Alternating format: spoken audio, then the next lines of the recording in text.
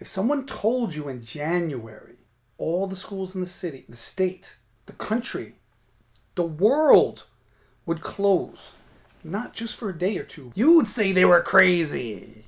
But I know what happened. I know. I'm going to let you in on a little secret. I know what really happened. All of you were wishing for school to close, just for a day or two, not long. You were praying for a snow day. And then everybody was hoping that we wouldn't have to go back to school on that Monday after winter break. Remember when they changed the DOE schedule? You guys did that. You were wishing and wishing, please let them say no school Monday. And then all those wishes got added together with every other kid in the city, in the country. And it was just, poof. Well, now that schools are physically closed for a while, welcome to the Cybersky. Let's learn something.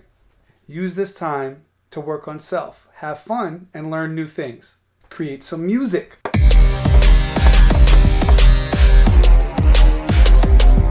Art.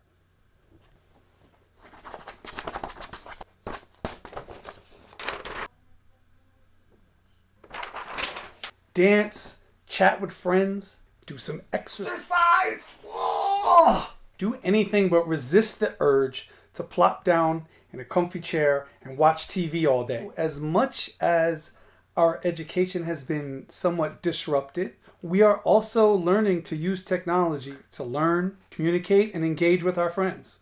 Many of us were not using video conferencing, and K-4 wasn't using Google Classroom. And now all your teachers are making videos.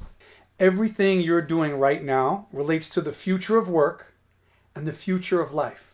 These are the 21st century skills you've been looking for. The fourth industrial revolution has been taking place since the 1900s. And now the NYC DOE and schools all around the country are finally ready for a brave new world. Many of us are wondering, is this temporary or is this the new normal? I call it the future of learning.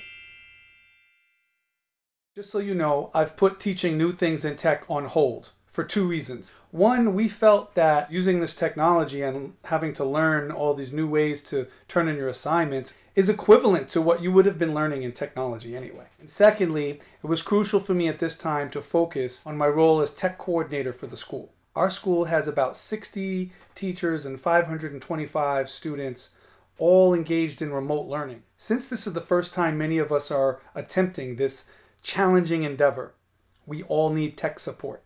I want to peel back the curtain a little bit and let you in on something that I found fascinating recently.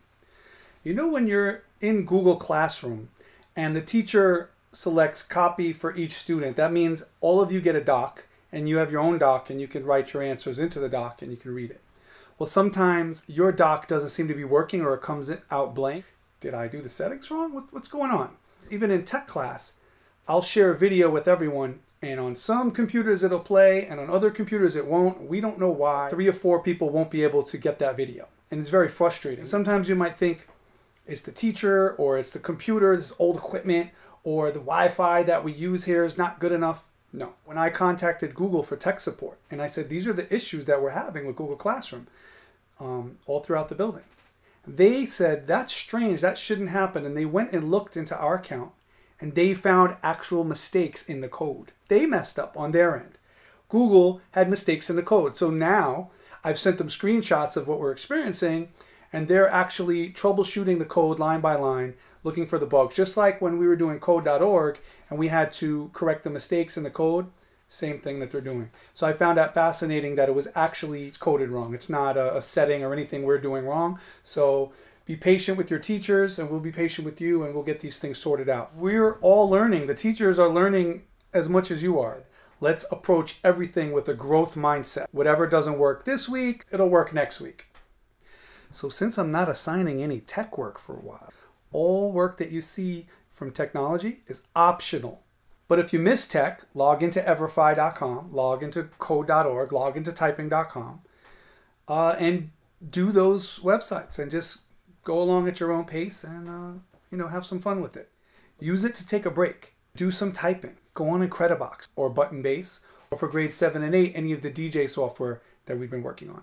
Whatever you do, stay engaged. Don't tune out. Learn something. Solve something. Make something. Break something! Create something.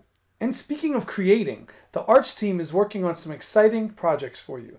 Mr. Sarno has a new YouTube channel with art projects. Mr. Role is making some videos for you. Coach Johnson has been sending out those exercise challenges, and I'll be creating some new content for Cybersky videos. The first 2 uploads were to help teachers with distance learning, but now I'll be creating some fun content around Rubik's Cubes, robots, drones, and more. In fact, send me your ideas and let me know what you think I should do my next video on. Did you know that Cybersky, the name, came from you? 2 arts and letters students started calling me that about 3 years ago. And I said, that has a terrific ring to it. Hello? But in all seriousness, what are you going to do with your time over these next few weeks? How will you make the most of this great new adventure? For reasons beyond our control, we are all on this journey together called distance learning. Or as I like to call it, welcome to the Cybersky. Enjoy your stay. And while you're here, let's learn something.